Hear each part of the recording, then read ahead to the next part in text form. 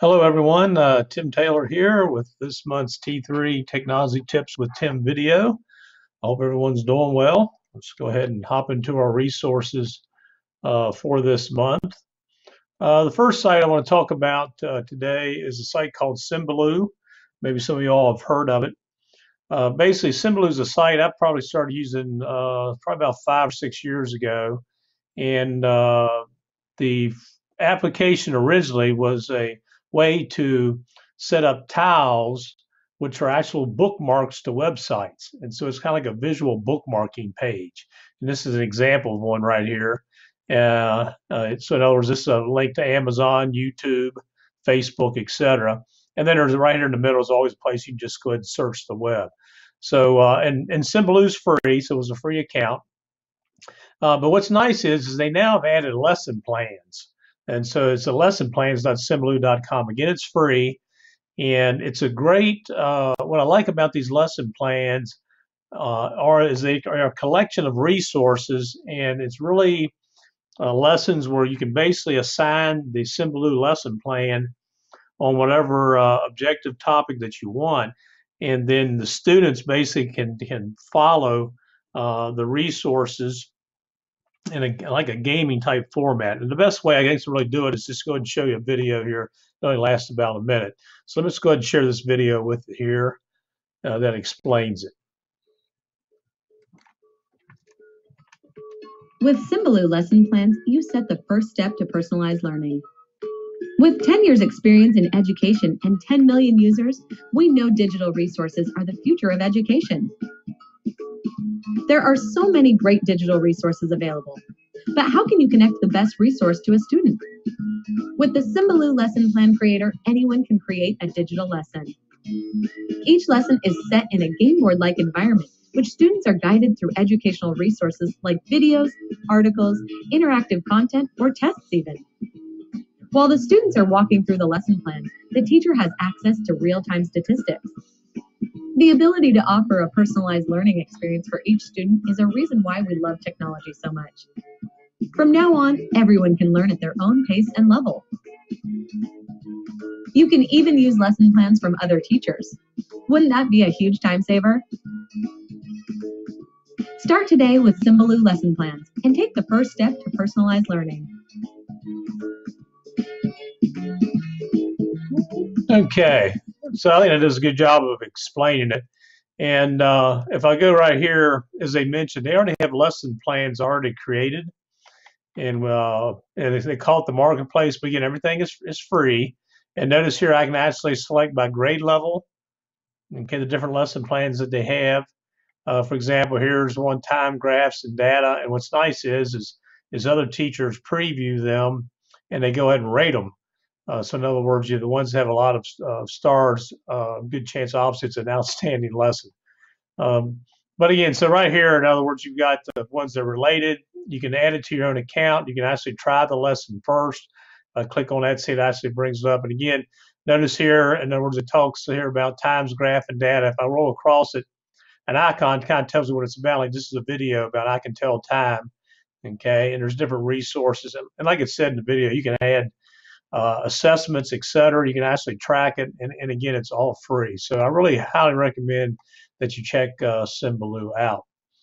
The next site I wanted to share with you was about Robert Koplinski is his name. And I'm just going to go ahead and type that in here, robertkoplinski.com. What I like about this site is it's got all kinds of neat lessons that are tied to real world problems. So basically, it's a problem-based lessons, all right? And what he does is he will take things that are pertinent to current events, and the thing it's topics I think that your students can really relate to. Like here it says, how many chip bags will there be? A lot of kids obviously see these flavor mixed bags they can get. And this is kind of a spoof. When I looked at this the other day about how many hot dogs and buns should he buy. It shows Steve Martin in a scene from a movie where he buys 8 hot dogs, but all the buns always have 12 in there, and he refuses to buy the extra 4. So they're really cool. And again, they're all problem based. So it boils down to within these lessons, there's a problem the students have to solve. So again, I highly recommend you check them out. As you can see, it goes from kindergarten all the way up to Algebra 2 level. So again, Robert Kaplinski website. The next thing I want to go ahead and mention is I've been sending out emails about Digital Learning Day tomorrow. The hashtag I've shared with you is this hashtag SCPSDL Day. Hopefully people will use their social media accounts to use that hashtag and share what they have going on in their classrooms. I know you all do a lot of awesome things with digital content throughout the year. The other thing that we ask that you would go ahead and go to this Padlet site and add some examples of what you're doing in your classroom. And it doesn't have to happen actually on Digital Learning Day, but whatever you're using. For example, I went ahead and put up an agenda with links to a professional development workshop I did on Google Sites, Screencastify extension, and add-ons for forms and sheets. And it's very, very easy to add content here. All you do is just basically double click. And what it does, it brings up a blank box and you just type in a title. You can put it in a description, and maybe that might be all you want to do, just to explain maybe what you're doing in your classroom.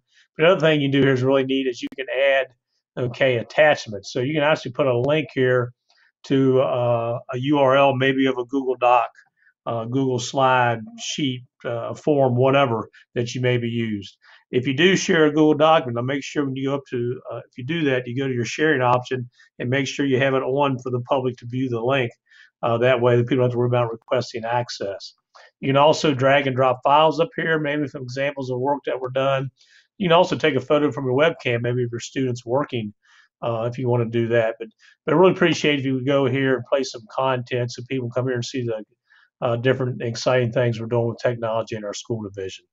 And so for our word for the door prize this month, let's go ahead and use Padlet as a secret word. So P-A-D-L-E-T, let's go ahead and use Padlet as our secret word.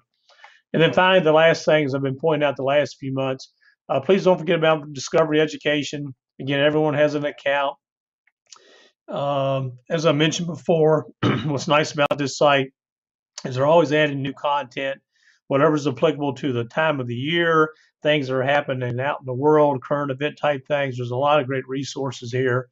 And of course, you can also search according to our SOLs. But again, great website. So please keep making use of Discovery Education. I've been looking, and it seems like we have been doing a whole lot more use of it. But again, I still think we can use it even more than we have been. So again, I hope that everyone's going well with everybody. If you have any questions, don't hesitate to contact me. So everyone take care. Thank you.